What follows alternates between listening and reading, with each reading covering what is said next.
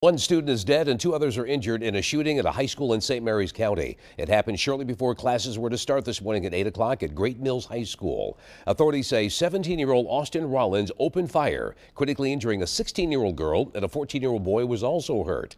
A school resource officer, Deputy First Class Blaine Gaskell, fired a shot at the same time as Rollins, and when it was all over, Rollins was shot and later died at a hospital. 11 News reporter Kim Dacey talked with students about their frightening ordeal. I heard what I thought was kind of like when you twist a water bottle and you flip the cap and you hear the bang. That's kind of what it sounded like to me, which was apparently the gunshot that I heard. Gunshots greeted students at Great Mills High School in St. Mary's County before class even started Tuesday. All of a sudden I saw people running and people not acting right, so I decided to walk back to my class. The St. Mary's County Sheriff says a student, 17-year-old Austin Rollins, pulled out a handgun in the hallway and shot a 16-year-old girl. There is an indication that a prior relationship existed between the shooter and the female victim. We are working as we speak to determine if that was, and if so, the extent of that, and if it was part of the motive for this shooting. The school resource officer responded and fired one shot at Rollins. At the same time, Rollins fired his gun.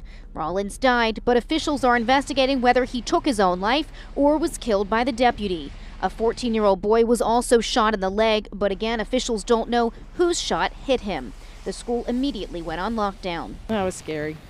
I was in tears. Parents picking up their kids from a nearby high school where the Great Mills students were taken say many of their children called to tell them what happened. You never know where it's going to happen. You never know.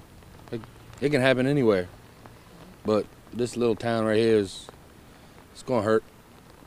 We're all, especially Great Mills, we're all like real close and stuff. A lot of the boys play ball and stuff. So students are shaken and say they're glad their school resource officer was there to stop the situation before it got worse.